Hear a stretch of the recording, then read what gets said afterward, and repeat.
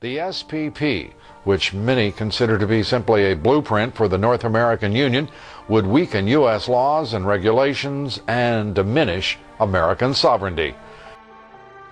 In 2005, an arrangement between Canada, Mexico, and the United States was made. This arrangement, unannounced to the public, unregulated by Congress, merges the United States, Mexico, and Canada into one entity, erasing all borders. It's called the North American Union. You might want to ask yourself why you've never heard of this. Power. This is people paying attention. This is listening to alternative media. This is understanding that when 600 of the richest people in the world get together and say they're going to do something, they ain't just whistling Dixie.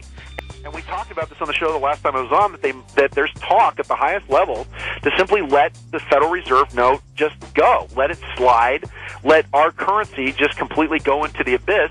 They introduced the Amero. The Amero will be backed by silver. And now we have, just like the Euro that they introduced about 12 years or so ago in Europe, now we'll have a viable currency that can be used for the United States, Mexico, and Canada.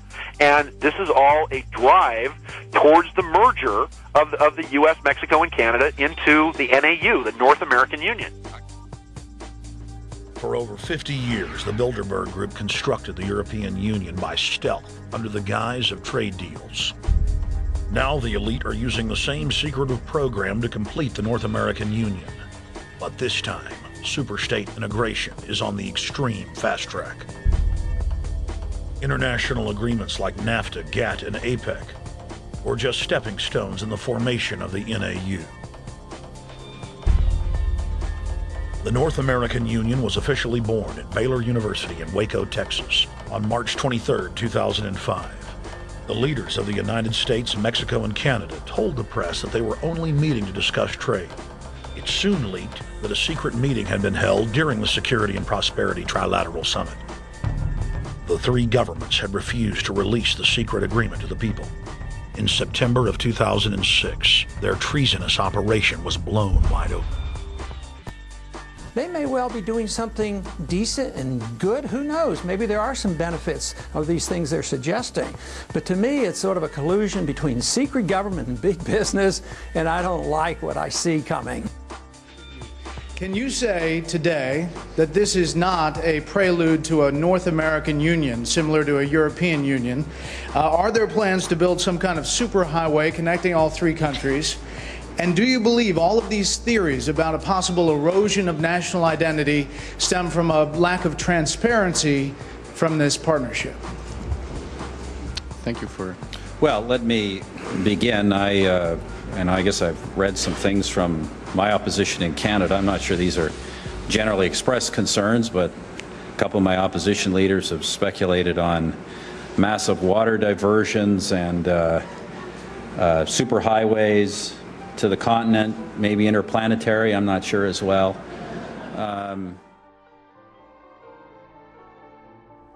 Manitoba is also taking a major role in the development of a mid-continent trade corridor, connecting our northern port of Churchill with trade markets throughout the central U.S. and Mexico.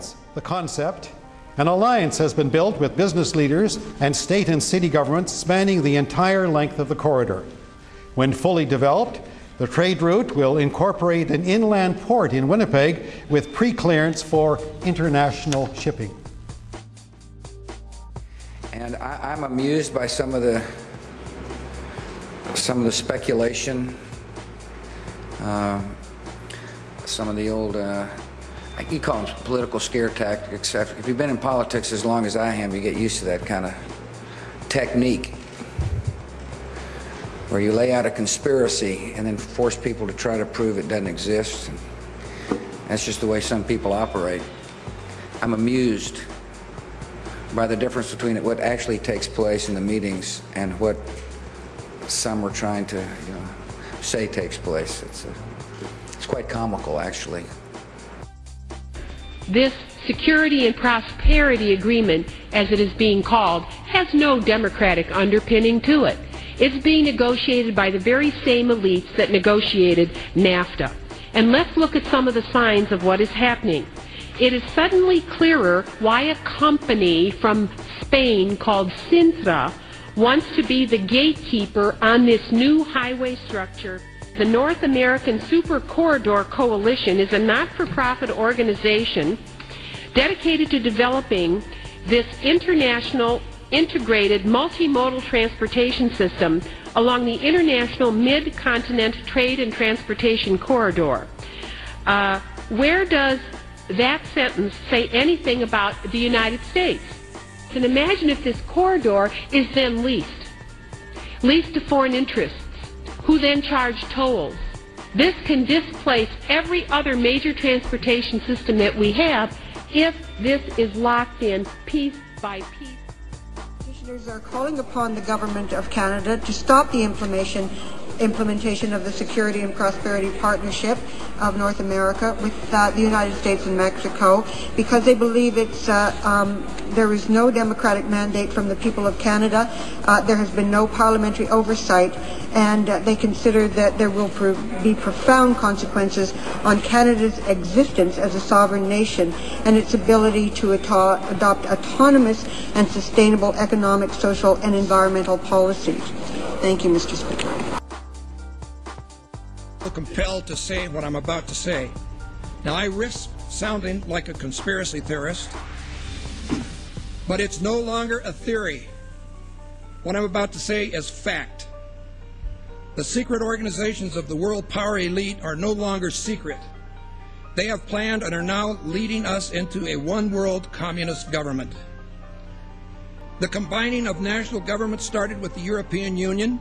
That union started with trade agreements, then a common currency, the euro, and now a European Parliament that is feverishly passing laws that override the laws of the member nations. A constitution was drafted but rejected by a few of those nations, but never mind. They implemented it anyway. Now it's North America's turn.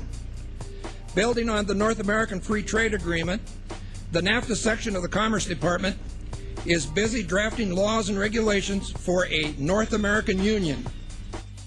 The question is that the states are going to have to create massive databases, use massive databases, and are these databases going to be secure? The track record on the security of these databases is not good. They are hacked into on a regular basis. On this question of sovereignty,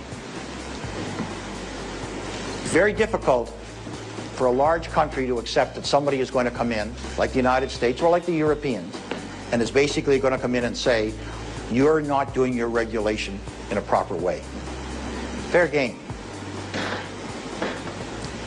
But what's going to happen when China and India are economies as powerful as the United States or Europe? And what's going to happen when there's a mortgage meltdown in India? What's going to happen when a Chinese hedge fund goes under? And that the results of that tsunami don't stop at the Chinese or the Indian border, but that in fact you find them in Idaho and Iowa and California. Who's going to deal with that? Unless we're prepared to understand that in fact we're all going to have to give up a little bit of our sovereignty in order to make the world work.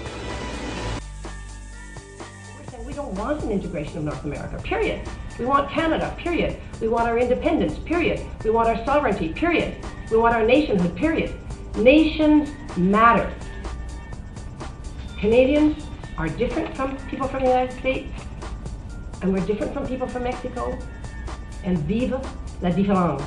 Yes. Obama's words and actions has activists on another front worried. Last February, Obama pledged that he would resume the Security and Prosperity Partnership talks between Mexico and Canada that President Bush initiated. He also said the talks will be transparent. Those opposed to the North American Union say that now whether he will or will not deliver on that promise becomes something they doubt. President-elect Obama giving new life to the North American Union, a plan by business and political elites to tear down the trade barriers among the United States, Canada, and Mexico, and to create a NAFTA superhighway. These agreements, these arrangements are not about trade. They're about the destruction of sovereign nations. There's an intention, a deliberate intention, to destroy nations and to destroy sovereignty. And it's about time that we've got political leaders that are prepared to take the bull by the horns and call it for what it is and say it's got to stop.